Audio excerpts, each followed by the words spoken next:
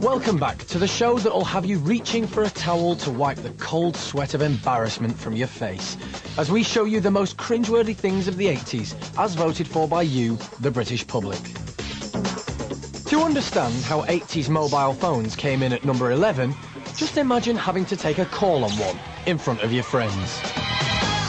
For over 100 years, the telephone remained firmly wired to the ground. Tomorrow's World came on, and they said, one day, everybody will have their own phone number. And everyone was just like, what? The idea eventually is once you'd been allocated a telephone number, you'd keep it as your personal number for the rest of your life and carry your phone with you everywhere. You've got to remember, this is a time when, at home, my dad had the key to the phone, and they had to ask them to, like, use the phone, and it was all that kind of... And if you got a phone call, it was a big thing. When you've got a dodgy knee and you ring the surgery, she's out, but she's in when she's out. Dr. Rose surgery? They were huge, great monstrous bricks that people weren't embarrassed to carry. When you've got a leaky home and you're under dog and bone, he's out, but he's in when he's out. Hello?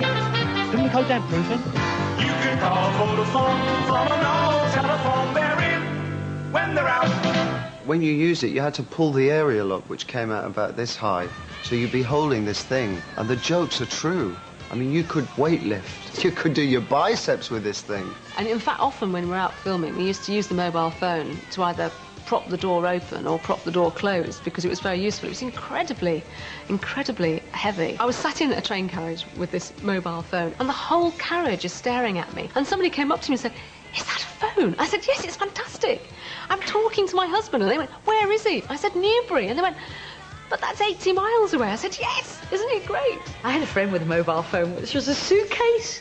I mean, it was absolutely enormous. Right now, there are dozens of people trying to sell mobile telephones.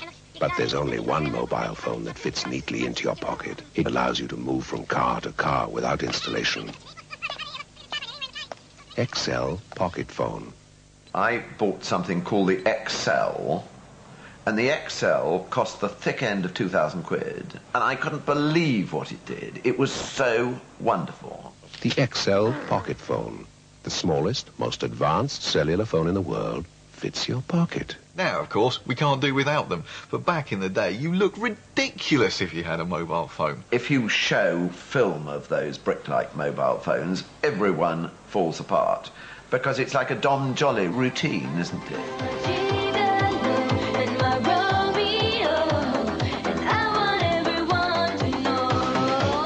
To have had a very large phone is the ultimate embarrassment, because obviously now, the weenier your phone, paradoxically, the more powerful you are. If you showed a kid today what the mobile Zen looked like, they'd be like, What are you doing with that madness, man? What are you doing getting in my face with that mobile? That's not mobile. What are you saying, man? This is got video. Can you take films with it? That's what...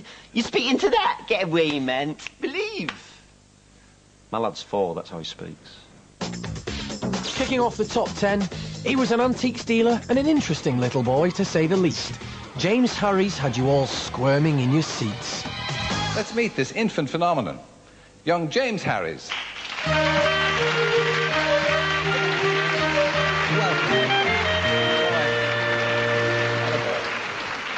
I do remember James Harries' appearance on Wogan, and I mean, like everybody else, I must have went, oh my God. I mean, you know, because he was such a little Lord Fauntleroy. Any child who is so grown up obviously stands out, because it's just frankly weird. Have you studied it a long time or what? Well, antiques always should have wear and tear. And they always used to have, they always should look old, and they always should talk to me. Clearly, James Harries was always a rather funny little boy. He was on, purportedly, as because he's a kind of child antiques expert, and that's an interesting thing. But ultimately, it was just a kind of freak thing. Strange and cute and odd, and I wonder if he was happy inside. Now, James, I've always admired somebody like you who's an expert in anything, and at 10, what you're going to be like when you're 20, I can't imagine. And it's one of the great prescient phrases of all time when Terry Wogan says, well, well, if you like this at 10, what are you going to be like in another 10 years? Yeah. Let me stop you right there, Terry. I don't think it's astonishing that I wowed so many people. I used to look at it and cringe because obviously now I'm a woman and then I was a little boy and it's a big change. What gives you the urge to buy these antiques? Do you get a sort of feeling which tells you, this is buy me? I get an instinct. Yes.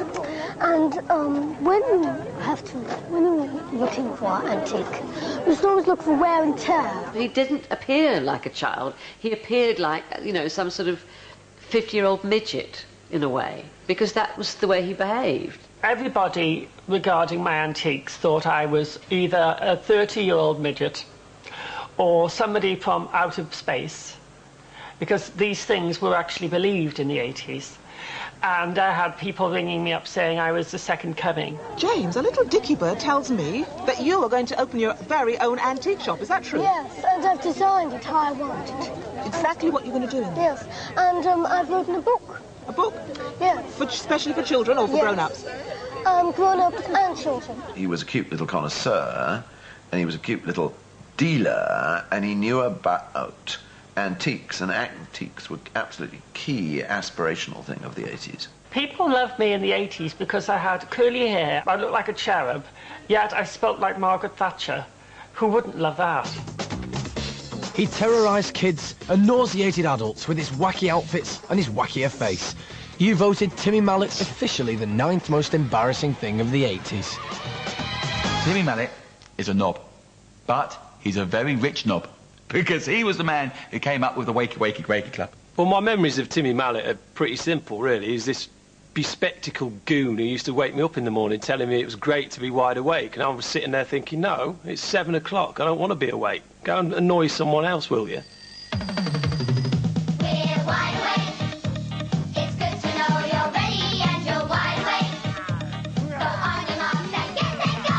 Well, Timmy was just crazy. Timmy was just mad. He really is mad as a hatter. What was Timmy Mallet all about? I don't know. I'd ask Timmy Mallet, personally. I think he was on a very strong course of analgesics. Now, this is the show your telly was made for.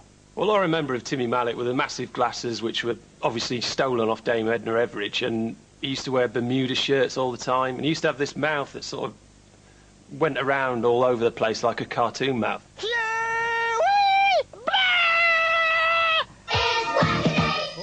Umpa, sticking up your jumper. It is a go-whacker day, a good go-whacker day this morning. You all know that if someone thinks that wearing a silly shirt gives them a personality, you're onto a loser right there. The 80s really were his decade. Do you remember on TVAM, it was floundering and they got Roland Rat and Mallet's Mallet. Here we go, Mallet's Mallet, a word association game where you mustn't pause or hesitate, repeat a word or say a word I don't like, otherwise, of course, there will be a bashing ahead a bit like this. Or it could be like this. We're not sure. But anyway, look out for the magic word coming up. Who's going to say it? We'll wait and see. But the first... Oh, look at each other and go, blah. Blah! We'd all reenact it when we were in the playground or, you know, in class got boring. You know, always getting in trouble for just whacking someone over the head with the pencil case. But, you know, if it's on TV, if Timmy Mallet's doing it, then obviously you're allowed to do it. So let's have goat.